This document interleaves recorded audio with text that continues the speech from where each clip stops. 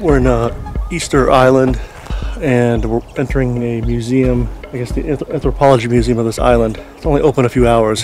Before we take a tour of the island, they say it's very important to see this museum and get acquainted with the culture and all that. So there's a winter and a summer here actually. It's sort of a tropical climate here, quite humid. It's quite nice. It's one of the Polynesian countries, or sorry, Polynesian cultures, just like Tahiti, Hawaii, the whole South Pacific. So we'll learn more about it as we enter.